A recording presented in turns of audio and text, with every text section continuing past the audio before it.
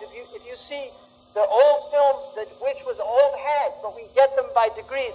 Now they take somebody that many people consider a very beautiful woman, and they put her in Baphomet's mask, and then it becomes seductive.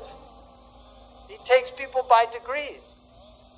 I mean, what is this? Why are they doing this? Why are you wearing horns? We're human beings. We're not demons.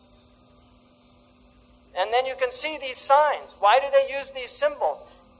Why is there so much one-eye symbolism amongst these entertainers? I've never seen any normal person do that.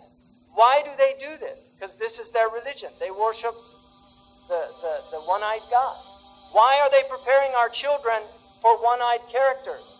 Why? Why do they all do these one eyes? What's going on?